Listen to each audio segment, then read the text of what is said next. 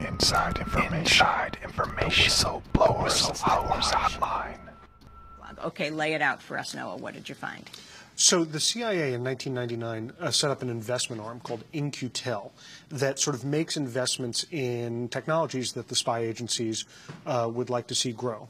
And their latest investment is in this company called Visible. You know, the way Visible works is it kind of grabs all the blogs and all the tweets out there. Then it sorts for certain keywords. It sorts for sentiment about whether things are positive or negative. And then it also sorts based on which bloggers and which tweeters are really important or not. And you can sort of see over time how a conversation develops.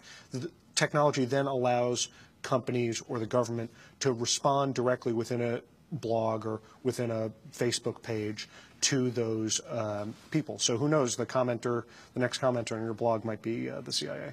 Can the CIA conduct surveillance of Americans at home here in terms of their communications? Well, they're not supposed to.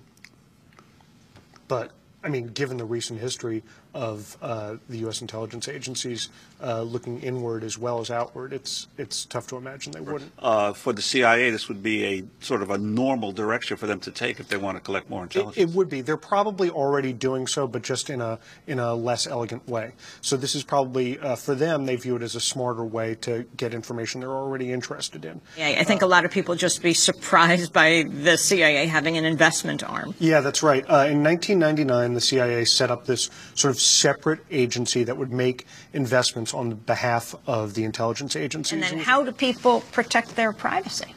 Well, first they protect their privacy by not tweeting or not blogging. I mean, that's not only is the government going to read it, but Microsoft and Google just signed deals with Twitter and Facebook yesterday, where all your tweets and all your blog updates will be very easily searchable by either Microsoft's Bing search engine or by Google technology. And the intelligence agencies, remember, their budgets are largely a black box. We don't know how much they spend.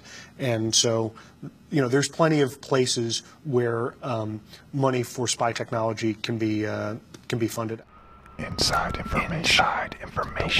Whistleblowers hotline.